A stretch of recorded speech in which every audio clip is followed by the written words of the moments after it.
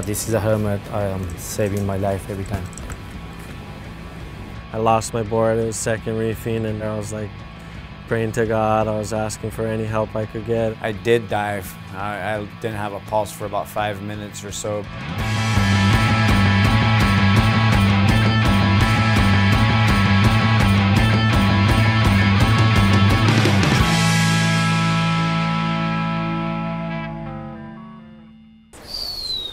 You shoot that thing? Right in the head. Nice. Right in the head. You're in the hole?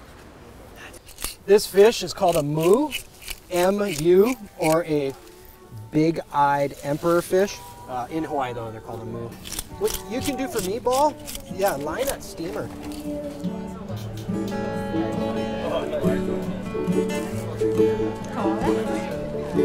Uncle Dave, how did we get this Volcom house? Originally, the house was owned by Gerry Lopez.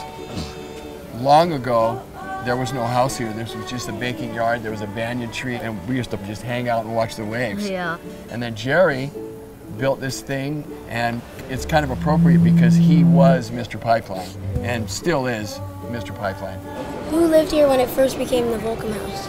Well, when it first became the Volcom house, Bruce was on the top floor, deservingly so. He'd won the Pipe Masters already, and he put in his time at Pipe, and everybody knows about it. Dave Wassel was here. Wassel? Yeah, Wassel. Yeah, come on. Yeah! Ty Van Dyke jumped in.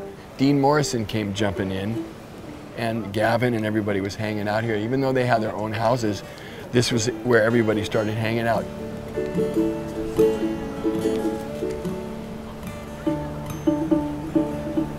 How do we earn our way to the top? The determination is going to be made on how you ride that place. Huge. Being on the two porches and having access to that is a blessing. It's a luxury. Whoa.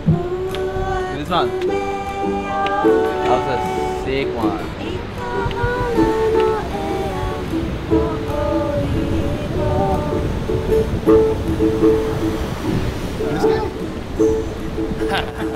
I think every kid dreams about having a house on the beach with a wave going off in the backyard.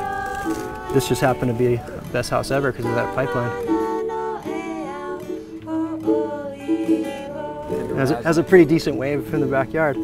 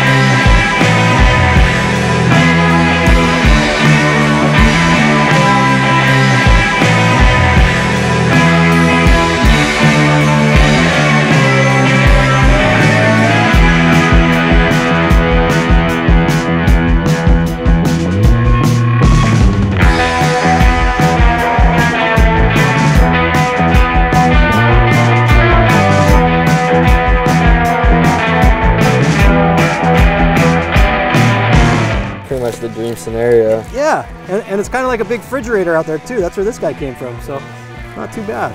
Dusty grabbed the veggies. Noah grabbed the fish. Thanks. You guys one day could just very well be up here. Like charging big waves? Charging big waves. Big pipe. Yeah. Yeah. The stakes have never been higher. I was really scared and over it for a little while, and then just got back on the horse and was like, all right, this is what I'm gonna do, this is who I am.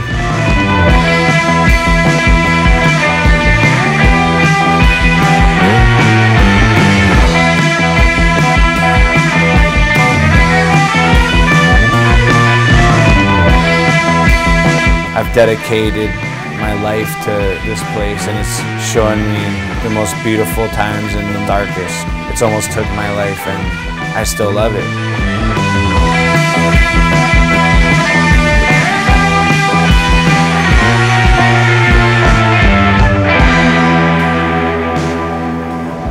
riding big waves, especially pipe, is you've got to really want to do it. Yeah. You've got to want to catch that beast.